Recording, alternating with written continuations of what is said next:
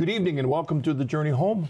I'm your host, Marcus Grode. I have this great opportunity once again. You've been putting up with me for a long time.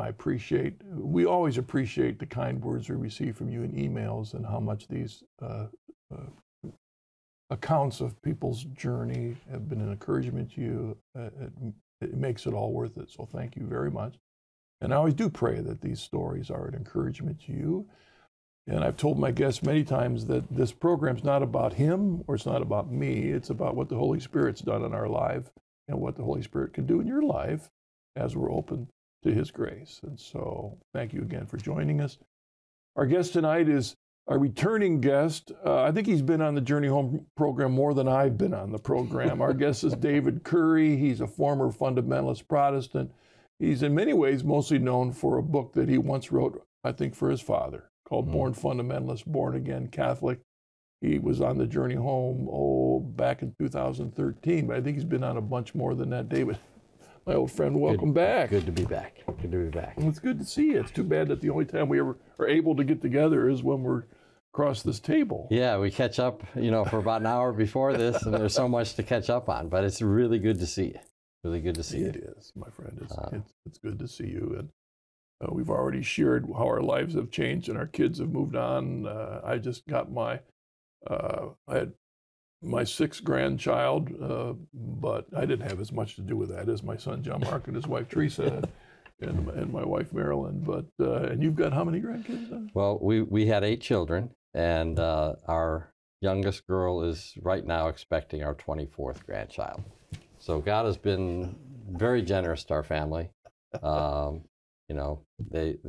kids are taking bets on where we're going to finally end up. They're saying probably somewhere between 40 and 50. So, I was thinking not long ago that in my life, it's almost 50 years ago, by the mercy of God's grace, He opened my heart to Jesus. And then by the mercy of His grace, I said yes. And now I look back on how many things have happened as a result of that willingness to follow grace. My children, my marriage, the ministry, all that. And I bet you could say the same thing, my friend. Yes, and I just want to emphasize what you just said about grace. That is so true. We are saved by grace. We're saved by grace. It's without God's grace, none of us would make that initial decisions to follow Christ. Now, mine was when I was just only about 6 or 7. I was a preacher's kid in a rather large fundamentalist church. At 6 or 7, I realized, hey, I wanted to go to heaven. The alternative I wasn't excited about, and I wanted to love Jesus. I don't really remember ever not loving Jesus. I got baptized when I was about 13 because we didn't baptize children in the fundamentalist group that I was in. And to be honest with you, I didn't realize until I became a Catholic years and years later that from that moment of my baptism, I never questioned whether God loved me. I never ever again questioned whether I was a child of God. I never once ever questioned the fact that I had this filial relationship with God. And before that, from 6 to 13, I was agonizing over, did God really love me? Did I really love God enough? It reminds me, this morning I just happened to be reading in a wonderful book called 3 Ways of the Spiritual Life by Father Garrigou-Lagrange. And I just happened to glance through. I've read the book many times. And he said there in answer to what is grace, he makes a statement that it's a foretaste of heaven. It's a little bit of eternal life that we receive now. So now we get a hunger in our heart because we get a foretaste of it. That's just what you talked about. Yeah, no, exactly. You got that grace. Now you never gave up on God loving you because you had now it's a drawing, it's a tug. Right. And I didn't realize it at the time. I was baptized, total immersion, by my father, in front of the church, in a fundamentalist church. But for me, I realize now it was a sacrament. And the church when I came into the church, said, no, we're not going to rebaptize you, David. You were baptized in the name of the Father, Son, and the Holy Spirit with water. You were baptized. That's a sacrament. You're sacramentally baptized. And that's when I got thinking about the fact that at that point, there really was a change in me. I didn't feel like it when I came out of the water, and I didn't really think about it when I was a teenager. But I never, ever doubted that God loved me after that moment. And so, the sacrament worked, even though I didn't know that it was a sacrament. Makes me, Saint John Henry, Cardinal Newman, used to mention in his books, one of his impetus to reach out to his separated brothers and sisters, because he did not want them to miss this moment of grace. He didn't want to miss this moment of grace. So the beauty of that is God extends his grace, but we're still free to respond, right? We're still free to respond. We can turn away. What you just witnessed to is that when God reached out that grace to you, you responded by grace.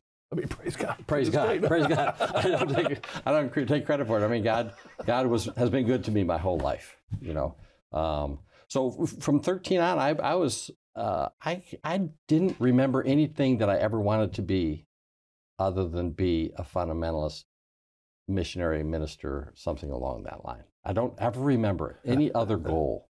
In high school, I was all in, so I went to Bible school, then I went to Trinity Evangelical Divinity School after I went to Trinity College. About that time, I became a missionary, fundamentalist missionary here on college campuses in the United States. And I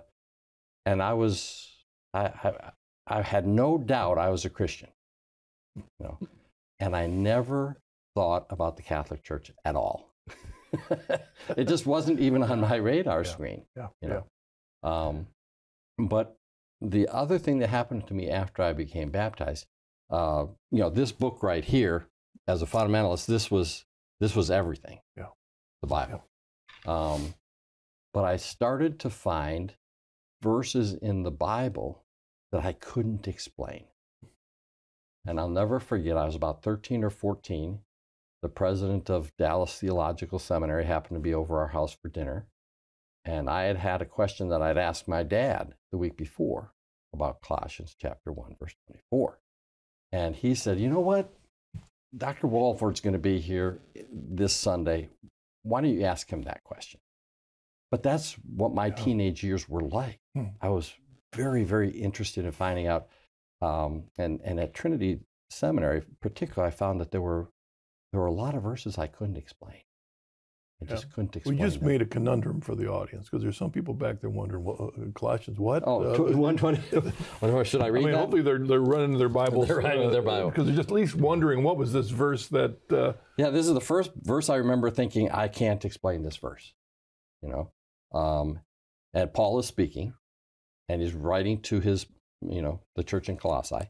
Now I rejoice in my sufferings, which is Paul. I rejoice that I suffered for your sake.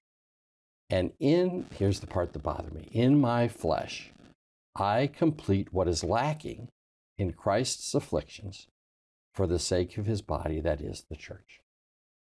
And I thought, well, wait a minute. I believe that on the cross, and I still believe, by the way, that on the cross, an infinite amount of mercy and an infinite amount of grace was bestowed on the world because of Christ's suffering. Totally undeserved, totally willing, and as the God-man, totally innocent. So that gained all these graces for me and for you. What's Paul talking about adding to that? How do you add to something that's infinite? And how do you add to something that's complete? In other words, the finished work of Christ was a phrase we used a lot. And that just sort of stuck in the back of my mind for years and years. I went through seminary without ever answering. In fact, I started getting more verses. I would say that the other conundrum in that is that often fundamentalists don't have a mental file folder for suffering anyway. Right. We had a very flat view of suffering. It wasn't well-rounded. We didn't understand that it could be efficacious, that it could be not just even for me, but my suffering could help you, or your suffering could help me. That wasn't even in our and many fundamentalists out of your group would have also said that on this side of the cross, a believer wouldn't suffer. Yeah, we wouldn't have gone. We wouldn't have gone that far, but many do. Many do. That Christ suffered, so we don't have to. Yeah. And that was a little bit too far into the prosperity gospel for us. We really didn't go that far. Plus, it doesn't really fit with reality. Right. So we wouldn't have gone quite that far. But definitely, there was the suffering that we needed for eternity was done, and we don't have to do anything. There's nothing that didn't fit with what Paul was saying. So I went all through college, Bible school, got into seminary, was still asking these questions, not on a daily basis, but I never got an answer. The question was there. So that was sort of the background. I found, to take a long story and shorten it up in a very, very compact statement, I found that there was a place that had an answer for all the biblical questions that I had. They had a way of thinking about all of these things that actually was coherent, convincing, and biblical. And it was the only place I didn't look. It was the Roman Catholic Church.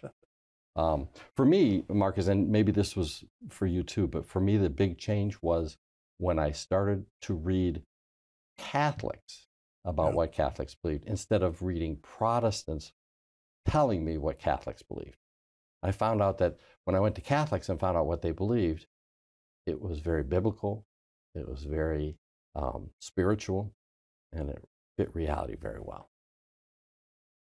Was this an issue for you too, in that it sounded like it when you posed this to your father? I got a problem with this scripture, infallible word of God, but there's a scripture in there that I don't get. His answer was, well, we got an expert coming over. Right. We got an expert, he'll help you know. But from a Protestant standpoint, whenever you have these conundrums, where do I go to get the answer? And it's almost like the door is just wide open, because I can go to this expert or this expert, or he's going to, whereas from a Catholic perspective, at least what we understand is we have the expert. Right. We have a place to go. We have a place to go that we can ask that question that we're called to trust, because we believe Christ established this church.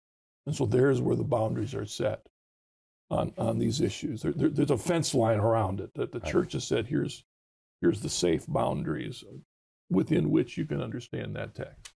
Right. And so, as a fundamentalist, we said that this book was our only authority. There's no authority other than this book. If you understand this book properly, it will give you everything you need to live the Christian life and to get to heaven.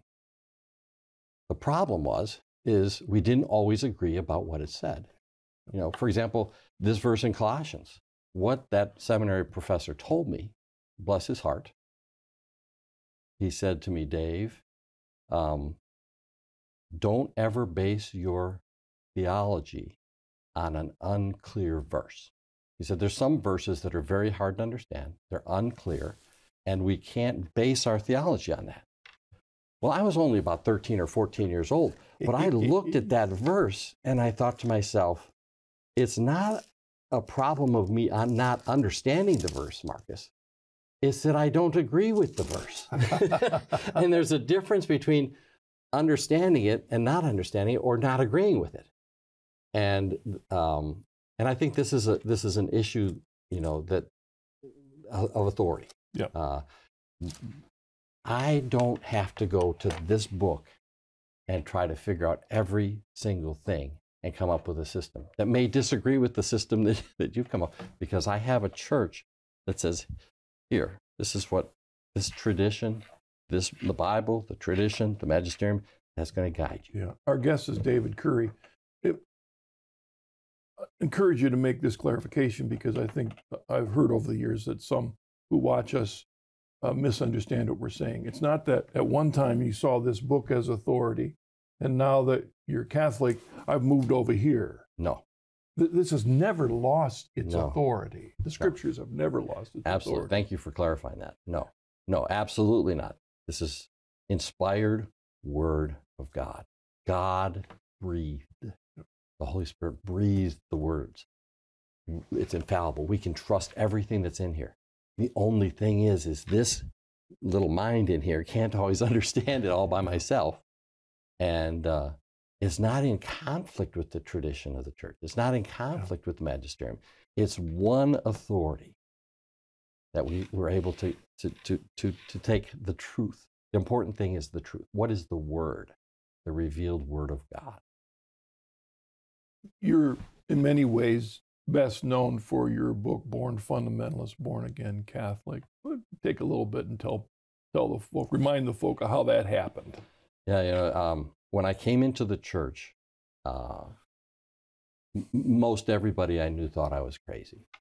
They literally thought I had just had a mental lapse, and the pressure had finally gotten to me. At that point, I had 6 children and a wonderful wife, and I still have those 6 children, and I still have that wonderful wife, but God gave us 2 more, so I ended up with 8. But my father and I had trouble talking about the issues, and so because he would get angry, and I don't blame him. You know, I was the one bringing, the change into the relationship. So I was trying to explain this to him, and it was really, really difficult. So I decided to put down in writing why I did what I did. Why would this kid that had never wanted to be anything other than a fundamentalist, why would he all of a sudden decide that he wanted to be a Roman Catholic? And I wrote this letter. It ended up being a 220-page book. I gave it to my spiritual director, Father Peter, who's been of immeasurable help to me in my path. And I said, Father Peter, I'm just a new convert. I don't want to tell my dad something that's not true. So I said, would you just read this and tell me, hey, don't delete that chapter, or don't say that. That's not true. We don't believe that. And he read it, and the next time I saw him, he said, Dave, I think you need to get this published. He said, I think this would help a lot of people to realize, another story. And so we changed it up a little bit, took some of the real personal things out of it, obviously put more of my life story into it because my dad already knew my life story. The publisher tells me that there's well over 250,000 people that have read the book, which is a grace. I just never, ever, that's not why I was hoping one person would read that book.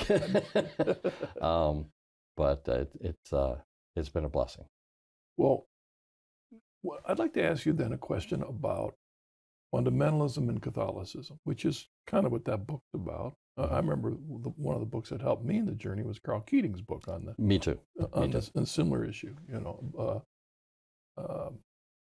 This comparison of fundamentalists and Catholics, and what we have here, there are 2 groups of people that in many ways don't understand one another and really have very little interest on taking the time to get to understand one another. It seems like it. You understand the way, sadly, that's the way it is, fundamentalists and Catholics.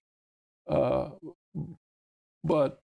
I'm thinking even now, in the years you've become Catholic, I'm guessing you've learned to appreciate how closer they are to one another than they realize. So maybe, assuming we might have a Catholic out there, we might have a fundamentalist out there, talk a bit about the relationship between fundamentalists and Catholics. Well, it's interesting that in many ways we're trying to do the same thing. A conservative Catholic, a faithful Catholic, let's call them faithful Catholic, and a faithful fundamentalist are both trying to get people to love Jesus. That's what we're trying to do, and get people to heaven. Okay, and we agree about so much. I mean, start at the very most basic. We both believe in the Trinity. We believe that Jesus really was the Son of God, that he was fully man and he was fully God. We believe in that because of that, what we do with him, with that truth, is going to determine whether we go to heaven or hell after the final judgment. And we will be there forever in either heaven or hell after the final judgment because of what we do with Jesus now. We believe that, we believe in miracles. This God that's came down for us is obviously capable of miracles. He really did create the world. He really did pull the Israelites out of Egypt with miraculous signs and wonders. He really gave Abraham a son when Abraham couldn't have a son. He really died. He really came back to life after 3 days of being stone cold dead in a grave. He did all. He founded a church. He gave his apostles the power to heal people, and he really inspired the Holy Scripture. So we agree on so much. Do you even agree in the incarnation and in the that he was born of Mary? Right. We believe that she was a virgin. Yeah. Now, that was a problem for me when I first came in because, as Catholics, we call Mary the Mother of God. And that didn't ring right in my Protestant ears, my fundamentalist ears, until I realized what Catholics meant by it. They didn't mean that Mary was the mother of the Trinity. Of course not. The Trinity has always been. But we do believe, with our fundamentalist brethren, that Jesus really is God. So we look at it and say, well, who is God's mother then? Mary was Jesus' mother. Jesus is God. It's a sort of a simple equation, right? So Mary is the mother of Jesus, who is God. When I understood that, and this is sort of that thing of starting to read what Catholics actually believe versus what people say Catholics believe, I realized that I didn't have a particular problem with that. Yes, she was Mary was the virgin that was mother of Jesus, who was God. She's the mother of God. Another fascinating thing that you reminded me of when we talked briefly beforehand is that at the time that fundamentalism arose, and its reason for arising, Catholics were fighting the same battle. They didn't realize it, but if you will, you have these two groups of people fighting the common enemy, even though they're on the other side of the battle. They don't even see each other and realize the reason fundamentalists exist because they're fighting the same battle as Catholics. Right. We're both fighting modernism, and it's funny because it's like these two sides, okay, and then they have the modernists that they're fighting, and we're shooting, and it's going, and we're actually hitting each other, But yeah, we have so much in common. We have so much in common. Now there are differences. There are really honest differences that we have. As Catholics, we've already talked about the fact that this is not the only thing that we have. It's not the only thing that's necessary for salvation. And why do we say it's not? Because the Bible says it's not. I remember I always used to go to 2 Timothy chapter 3:16, and where it says, it's the Scripture's profitable for doctrine, for reproof, for instruction. And I remember realizing that said it was profitable, not sufficient. And there's a difference. Yeah.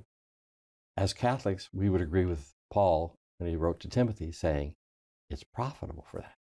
But it's not all we need, And in another letter to Timothy, Paul said, the church is the pillar and ground of truth. So what is truth grounded in? What is truth held up like a pillar with? It's the church, not against the Scripture, but the church is the one that's guarding that truth. So there are differences, between how we see things, but we have a tremendous amount in common. Tremendous amount in common. When you look back on your childhood faith, what would you say? Lacking's a strong word to say what was lacking. That's a strong comment. But because you weren't Catholic, but you were a fundamentalist believer in Christ, baptized fundamentalist, as you look back, what might you say was lacking because you weren't Catholic? Okay. You've never asked me that question, Marcus, and I hope I don't say something that and I don't want this to come off wrong, okay? It's just you and me talking here. Okay. Marcus, what was lacking in my life as a fundamentalist was charity. Now, let me try to explain that, okay? We saw holiness. We were called to be holy. As fundamentalists, we believe we were called to be holy. As Catholics, we believe we were called to be holy. But as a fundamentalist, what it meant to be holy was to be separate from the world, okay? So we didn't drink alcohol. We didn't smoke. We didn't dance. We didn't date non-fundamentalists. And, different places had different rules, but we didn't even... But you fundamentalists didn't have any traditions. That's right, exactly. We didn't have any disciplines, right? Those were all things that kept us separate, okay? And when someone fell, there wasn't a whole lot of forgiveness. It was usually, here's the door, because you're drinking. Now some of those things have changed over the years. Some of there was a time when you couldn't do mixed swimming. And a lot of the rules have changed. But the point is that what we saw holiness was as a being separate. And let me pause here. Hold that, because you can find verses that'll defend all that. Exactly. Now, as a Catholic, I remember when I came to the realization that the holiness of God is primarily love, primarily charity. And it's such an incredible charity that it can step into a publican's house and make that house holy. It's not a defensive holiness. It's an offensive holiness. And that's what I would say that the biggest thing I was lacking. I'm not saying the fundamentalists lack this. I lacked an understanding of the powerful charity that the Holy Spirit enables his believers to change situations with their charity. You had the Bible. So why was that lacking? Why could that be lacking amongst our good separated brethren who love Scripture? Why might that be lacking? Well, I haven't thought about that question a whole lot, but maybe you have. I'll give you my, because you can pick and choose which Scriptures you're going to emphasize. Yeah, I didn't have the church telling me, hey, you know what, here's reminding you the that big picture. There's a verse in 1 John that says, you can say you love God, but if you hate your brother, you're a liar. Right. Yeah. If you don't have love.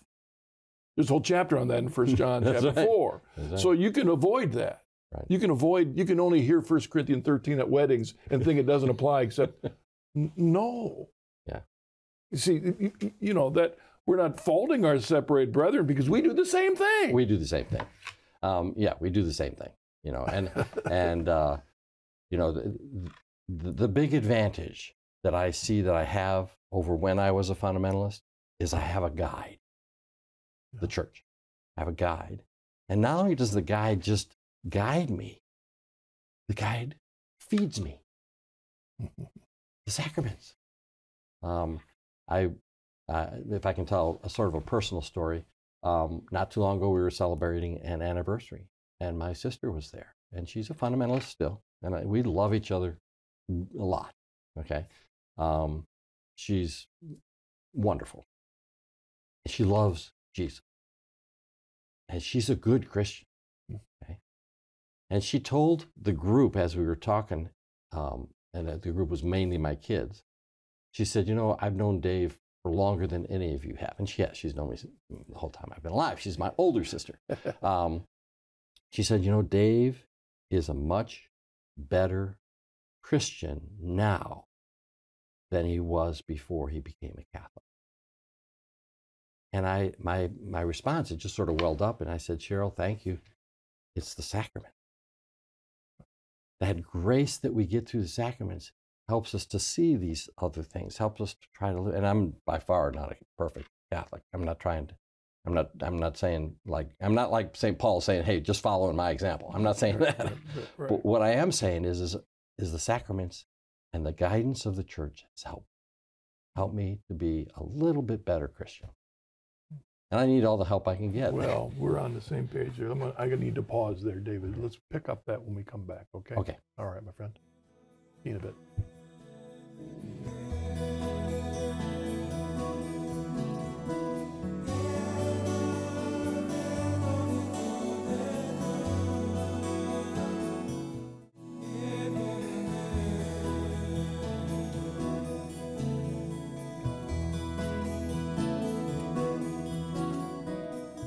Welcome back to The Journey Home. I'm your host, Marcus Grodi, and my guest is a good friend, David Currie. And before we jump back into the story, I just want to remind you that if you go to our website, chnetwork.org, you'll find lots of conversion stories, and one you'll find there is David's written story is available.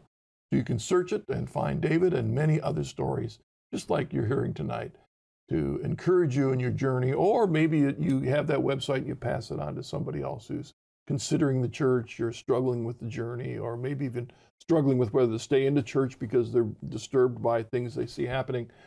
Draw them to chnetwork.org. We have a great staff and a group of online community that would love to help you grow and strengthen in your faith. So that's chnetwork.org.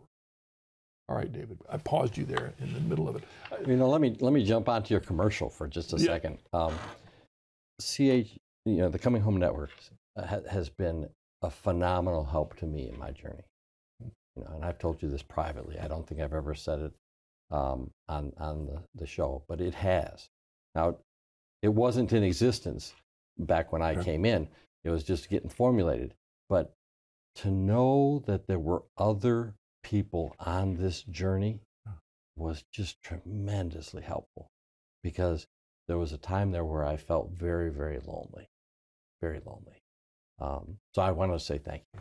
Thank you for... You reminded me of something I want to throw back at you in a second, but when we think of the chapter 6 of John, the first thing that comes to our mind is he's talking about the Eucharist, right? But the whole chapter 6 of John, if you will, is about a winnowing down of people. Begins with the crowd. Oh, we love you, Jesus. We're going to make you king. Well, Jesus starts saying things that they're not comfortable with. So it gets winnowed down to the leaders. They have a battle. They're not comfortable. It winnows down to the followers of Jesus. And then he has the audacity to talk about eating his body and blood. And it gets winnowed down because they're saying this is hard stuff. So it gets winnowed down to the 12. And then it gets winnowed down to Peter. And what does Peter say? We would leave if we knew anywhere else to go, basically is what he said. What you're saying is so hard, but you have the words, so we'll stick with you. But boy, this is tough, Jesus. But if you picture them, now they're separated from the crowd, from the leaders, from all the other disciples who have left. It's been a winnowing down. Yes. And often I've come in my old age to realize that for every one of us, following Jesus involves a winnowing down. Is that true for you? Your whole life has been, in some sense, a winnowing down in terms of a challenge to remain faithful. Yeah, and you start to realize, we're both closer to death than we are to birth. Let's put it that way. I think both, I realize that there's a lot of things that really aren't that important anymore. There's really, and that's the winnowing, I think, that you're talking about there. That I don't have that much energy left anymore. We just need to focus on what's more important. And I was thinking of it in relationship to what you said when you were talking about the Coming Home Network, that when you were making a decision of all things to become Catholic, there had been a winnowing in your life. So the purpose of the Coming Home Network is to realize you're not completely alone in this. There are others who've gone through the same journey, but it's still, all of our life, we're sometimes challenged even by teachings of the church, in which we say, well, do I still agree with that? And it becomes a winnowing challenge there to remain faithful, because the devil is alive and well, trying to pull us away to join the crowd. Right. It's easier out there. And you brought something up that I think is interesting. I think that many times when we come into the church, we go through all the different issues, all the different doctrines, and you say, well, can I agree with this? And can I agree with this? And can I agree with this? And it's been my experience that God asks us to take some of it on faith. For example, when I came into the church, there were several doctrines that I just didn't buy, you know, and there was even more disciplines that I didn't buy.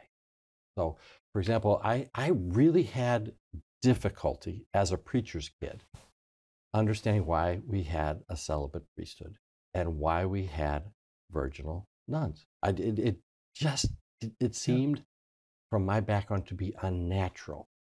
And I had to come into the church before, and now I have no problem with it. I'll be clear with that. I have no problem with it, but I had to come into the church and say, okay, I'm going to accept the church's authority, even though this particular item seems a little odd to me.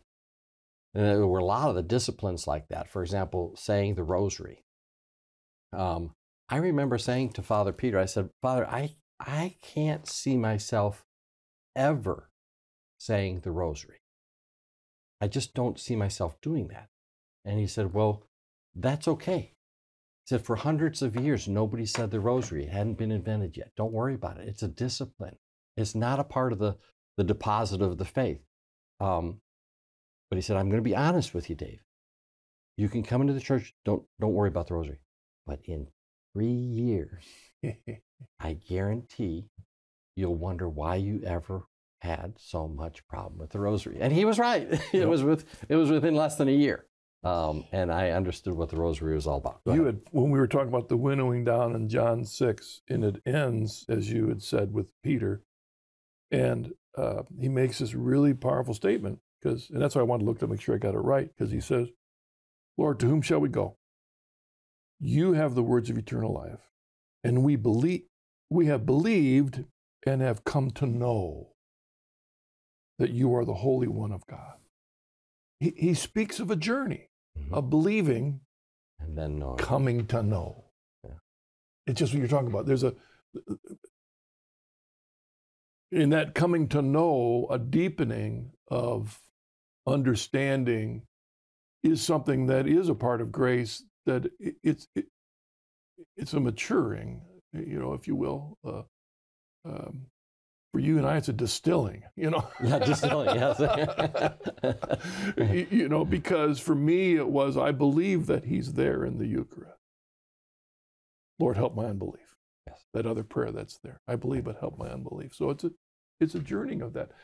I want to make sure we don't miss out that you had wanted to talk about 5 things that I think connect with this, which again is that difference between how fundamentalists and Catholics understand one another. Yeah, and before we do that, let me just reiterate. I believe that my journey started at 6 years of age. That I really knew Jesus at that point. It deepened at 13. It deepened as I went to seminary. Yeah. And I don't see where I am now as in opposition to how I was raised. Right. It's one journey. God was drawing me deeper and deeper into a relationship with him. But yeah, the 5 Ds that I talk about sometimes, it helps to explain I think to fundamentalists and to us Catholics what it's all about. The deposit, the dogma, the doctrine, the disciplines, and the devotion. Now, what I found with most non-Catholics, what they have the most problem with is those devotions. And that's the least important of all those 5 things, The deposit is what Jesus told us, what we find in Scripture. I and the Father are one. The divinity of Jesus is part of the deposit. As a Catholic and as a fundamentalist, because it's in Scripture, I can't change that, and the Church never wants to change that. That's the deposit. The dogma is when the councils and the Pope thinks and teaches on a certain issue, they take that deposit and they flesh it out a little bit. So it took 300 years of them to flesh out what it meant when Jesus said, I and the Father are one. And interestingly, when you study church history, you realize that a lot of that came about in some ways because the devil was trying to destroy the church by getting people to fight over the meaning of words. Right. They weren't supposed to, but they did, and they Right. fought over and so the dogma is putting a boundary. This is Right. That's what the dogma does. We're here. The deposit's in there, and this is how we're going to describe that. Yeah. Yeah. And then they had the additional problem that some of them were speaking Greek and some of them were speaking Latin. You know, I mean, it was just crazy. You know, Yeah. But those are the two things that don't change ever. From now till when we get into heaven, the deposit and the dogma is going to be what we have now. It's not going to change. We're not going to say, oh, that we were wrong about that. Doctrine, on the other hand, we understand it a little bit differently than fundamentalists do. For us, doctrine is the discussion that's going on in seminaries and colleges and maybe even between you and me and in published works. It's the discussion about the deposit and the discussion about the dogma, trying to push the envelope and see what does this exactly mean, you know? Now, because there's different issues today than there were 2,000 years ago. Exactly. We're trying to apply the gospel, you know, to our culture, you know. Now, to a fundamentalist, as a fundamentalist, doctrine meant something different than that. Doctrine was something that was set. It was more like dogma. Okay, but for us, the doctrine, it can change, and that's okay. And we can have two people teaching it a little bit different. One of them eventually will you know, the church will say, well, yeah, we're going to go with this one. But in the meantime, let's talk about it, and that's fine. Yeah, that's good. And Newman would argue that the doctrines change, but they're always a trajectory. Right. Yeah, exactly. They're moving in a direction. Yeah. Right. Exactly. Then after that, we have the disciplines. Now we're into almost a totally different category. The disciplines are what the church leadership, for example, my bishop, what does he say I should be doing on a daily and a weekly and a yearly basis? Those can, will, and should change. For example, he says that I should go to Mass every days of Sunday obligation and days of obligation. Days of obligation and fasting and exactly. So at first I thought, golly, you know, those rules, they get, you know, those Catholics, they got so many rules, you know. But I realized it's just like any loving relationship. My wife and I have rules. There's certain things I don't do because it hurts her. Put the lid down on them. That's right. Exactly. There's some things I should do, like that. There's some things that I don't say. There's some things she doesn't say. You know, there's some things that I expect her to do. And it's the same in our relationship with Jesus. The bishop says, you know what, these disciplines will help you to be better with Jesus. To be, you know, one of them is to go to Mass every Sunday. It's not some big horrible obligation. It's just reminding you, hey, God gave you 168 cents this week, and he expects one of them back every week. This lousy rule that I got to go to confession at least once a year.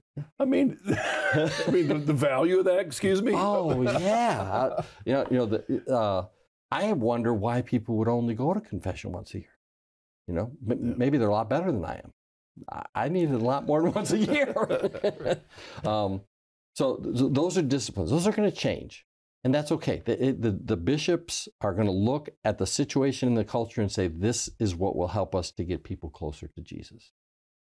And then the last one is the devotions. That's where the ones where the Protestants, at least as a fundamentalist, had the most trouble with. You know, this whole idea of the rosary and a lot of the prayers and, you know, just different things like that. Those are totally personal. And that's why my spiritual director said, it's okay if you never say the rosary, but you will. Because we don't need to worry about loving Mary too much unless we love her more than Jesus did. And I can't love Mary more than Jesus did because Jesus' mother. Right. So those devotions, that's a personal decision. If you took those 5 Ds and you were able to talk to a fundamentalist about those in a way that you could say, well, don't you have things you could put in each of those categories? They really do. Yeah. Yeah. For us, you know, not smoking or not drinking, you know, those were probably we'd call them disciplines. Yeah. You know? But there were rules that you had accepted. We were expected to be in church on You can't. I don't think you can find a scripture in there that says don't smoke. No. You can't even find one that says don't drink. Yeah. It says don't drink too much. And there are verses Yeah. promoting dancing and That's with right. tambourines. That's right. So, but these are disciplines. So you have traditions in the fundamentalists. It isn't all just thrown under the one category of Right. dogma. There are Right. and devotion. You had Right. unique devotions. Yeah, now devotions is another word that means a little bit more. For them, devotions are what they do every morning. Fundamentalists do it every morning with their Bible, pray, read the Bible. It's a wonderful tradition. It's a wonderful thing for their spiritual life. Yeah. But for us, devotions is much bigger. It's all of the things that we do personally as a personal decision to try to get closer to God. All right, we got an email. Dane from Kentucky. I grew up Catholic, but am now a Baptist after someone showed me 1 Timothy 2:5, which says we have one mediator between God and man, and that's Jesus. Catholics seem to have a whole lot of mediators, the Pope, priests, in confession, Mary, the saints, and more. How do you square that with Scripture? Okay. His name is Dane. Dane. Okay. Dane, I would agree with Scripture that we only have one mediator, and that mediator's name is Jesus Christ. Okay. But he has allowed other people to help people toward God. Now, the person that helped me toward God primarily was my mother and my father. And in a way, they mediated the grace that was available only through Christ, but they mediated it to me.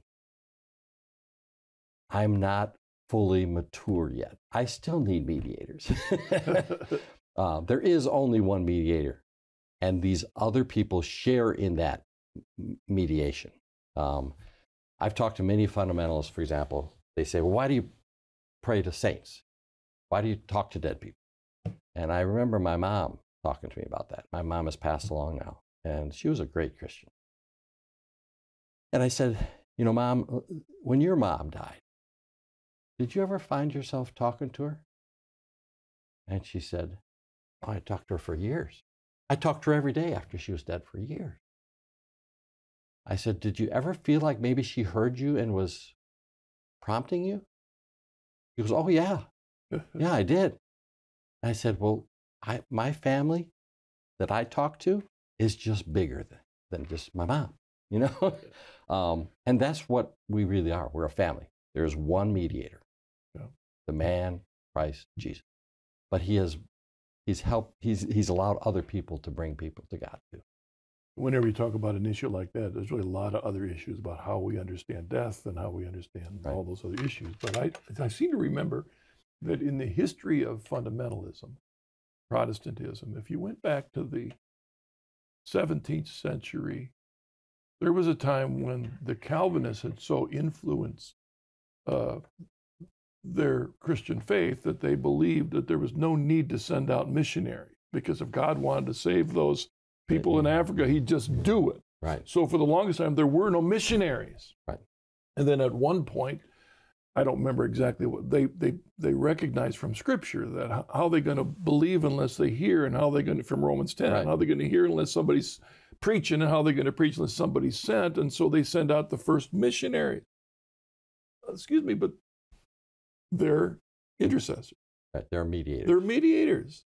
We even the Protestants recognize that we need a mediator for the gospel to get from us to them. Right. For them to know God. We need these. They were never presuming those missionaries were gods. Right. And they didn't replace Jesus. They were sharing in what Jesus had done and bringing it to other people. I think of the many Bible studies that I was in as a Protestant, and they'd be small Bible studies, and we'd share our prayer requests.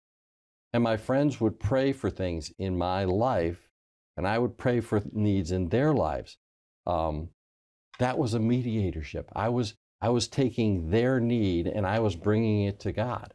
Was I doing it in isolation from Jesus? No, I was bringing it to Jesus for them because they were in a place of need.